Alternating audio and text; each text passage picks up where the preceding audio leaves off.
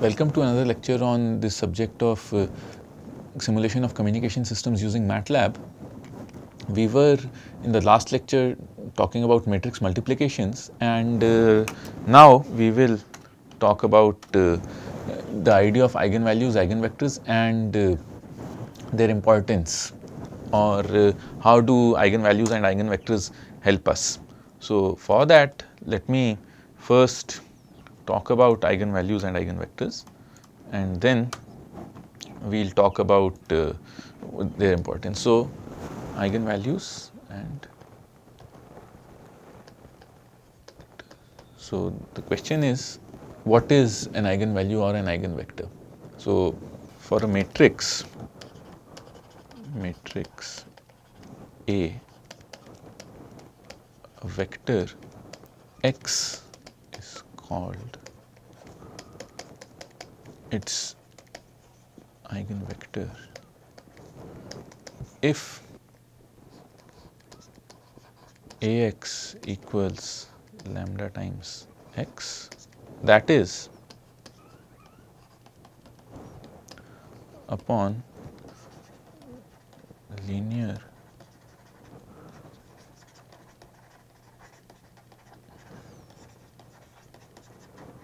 matrix A, vector x is not rotated but just scaled. So, basically the coordinates of the vector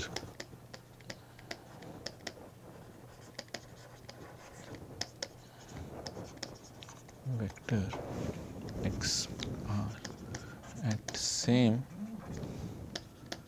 relative positions with respect to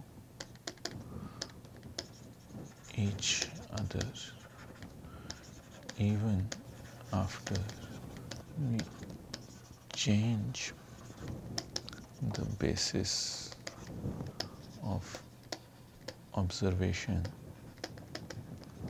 to A. So, this is a geometrical interpretation of eigenvectors, that a linear transformation basically rotates the entire basis.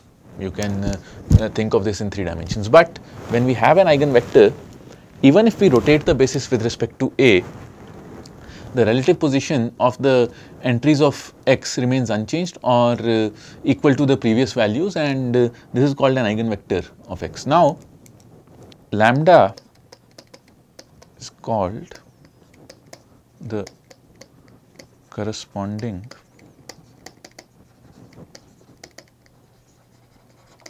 eigenvalue of A. So, lambda is called the corresponding eigenvalue of A. Lambda is called the eigenvalue of A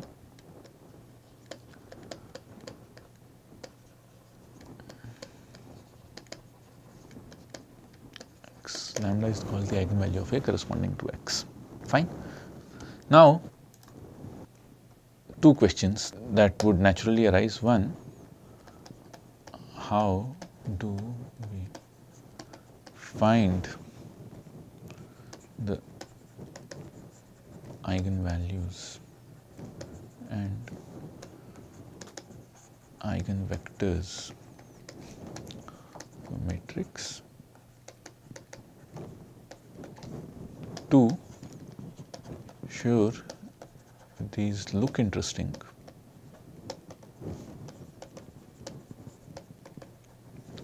but how or why are they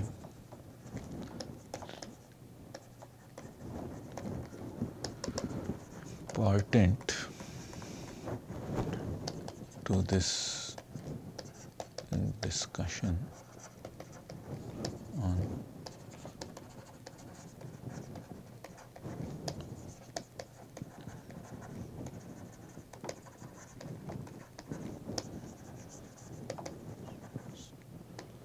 so they look interesting, but so we'll answer the second question first. So, the eigenvalue decomposition is used extensively in the simulation in multiple communication algorithms, and as well as it has varied application to machine learning and data science. So, those applications will become clearer as we discuss them. So, right now it is good to keep in mind that there is something called the eigenvalue decomposition, and there are something called eigenvectors wherever we apply them. So, after this, wherever we apply these results, we will apply them directly. So, that is why we need to talk about eigenvalues and eigenvectors now.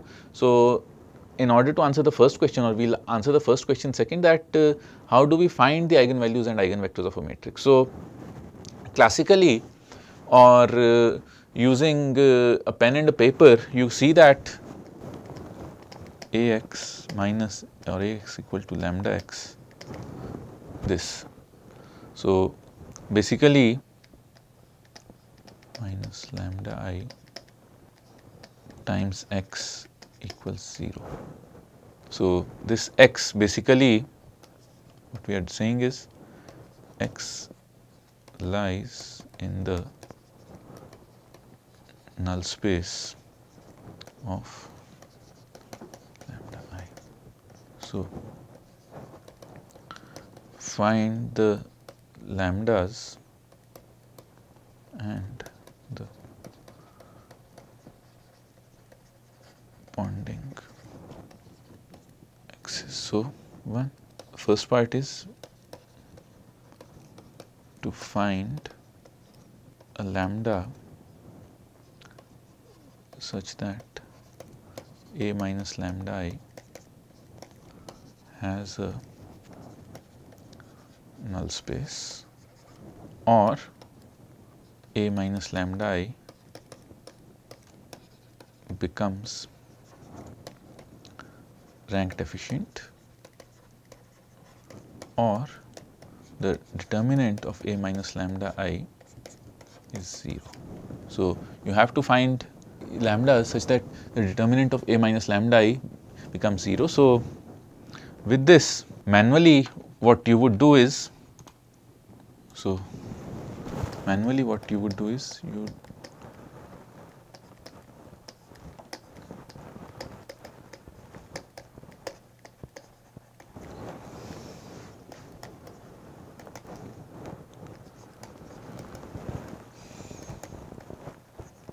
try to solve for this determinant and solve this determinant.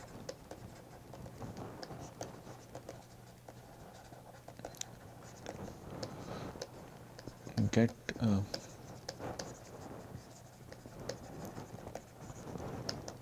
in lambda the zeros of that polynomial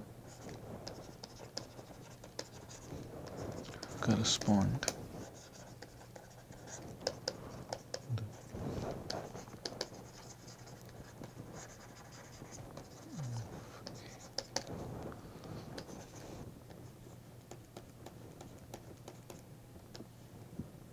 fine, and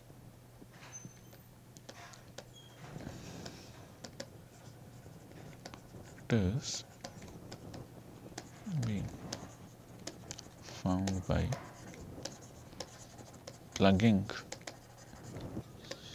solving for x in A minus lambda I times x equals 0. So, this is the approach that we follow for low order matrices like 3 times 3 or 2 times 2, or if you are good at bookkeeping, maybe 4 times 4, but we run out of patience very soon in this case, because the computational complexity of calculating a determinant and the corresponding computational complexity of solving a polynomial equation becomes too large to handle easily. So, behind the scenes,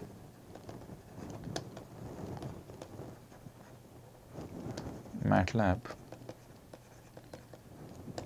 uses efficient, I will use an adjective here, numerical.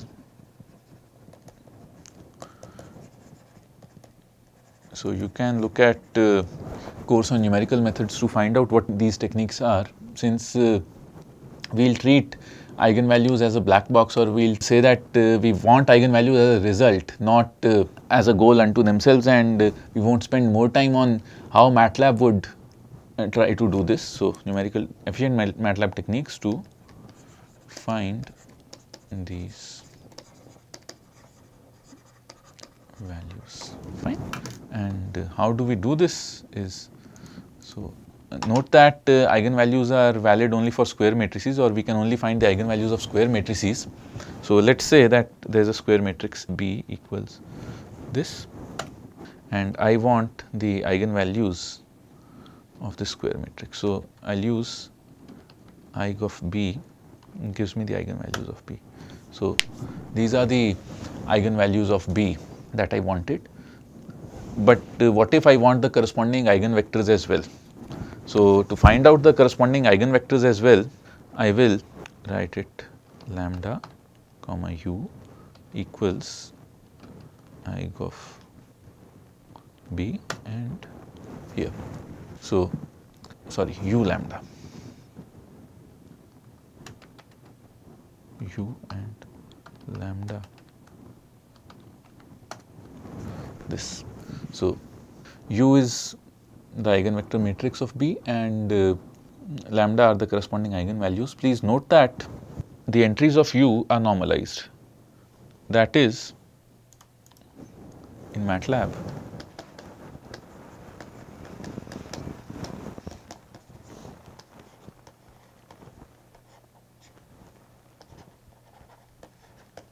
equals eigenvalues of A or B gives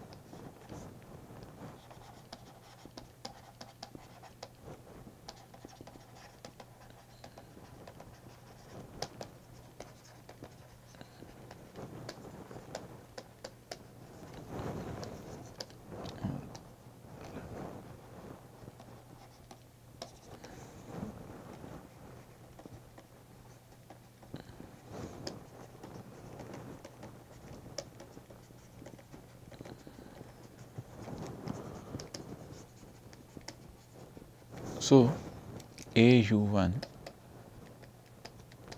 equals lambda 1 u1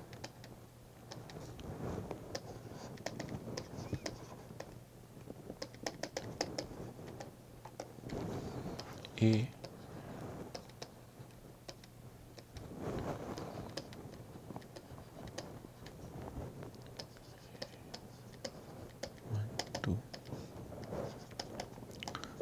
equals lambda 1 to lambda n u1, fine, and A, let me just correct this notation slightly, and u1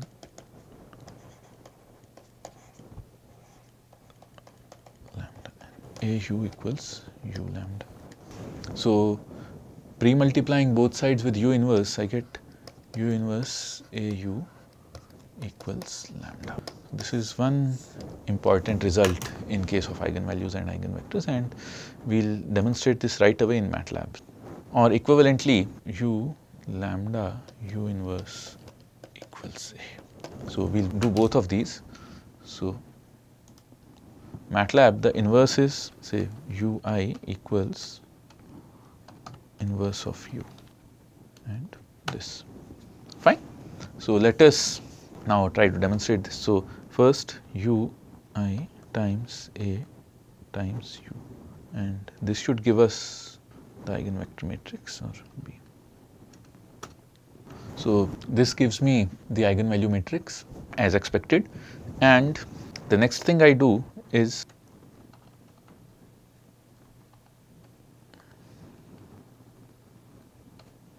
this.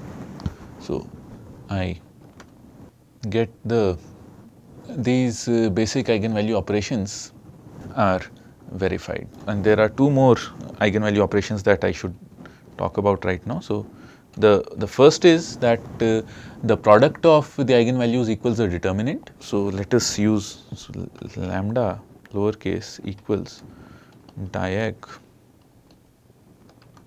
of lam.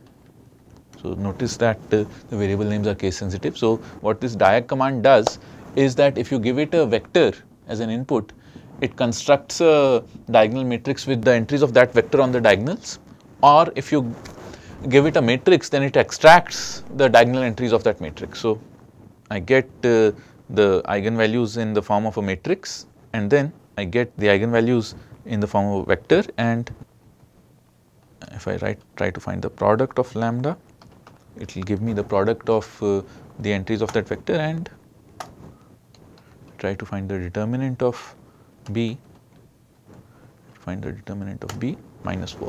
So, 1, the product of the eigenvalues equals the determinant of that matrix. That property is verified. The second property that we will verify is that the trace of the matrix equals the sum of the eigenvalues. The trace of the matrix equals sum of the eigenvalues, and which is 34, and which we can verify. 1 plus 6 plus 27 is 34. So, the trace of the matrix equals the sum of the eigenvalues. So, these are the two basic properties that the eigenvalues of a matrix satisfy. And before we go into more matrix operations, so these are some examples. So, we will stop here, and next time we will look at complex numbers, complex matrices, and how they are important for us. Thank you.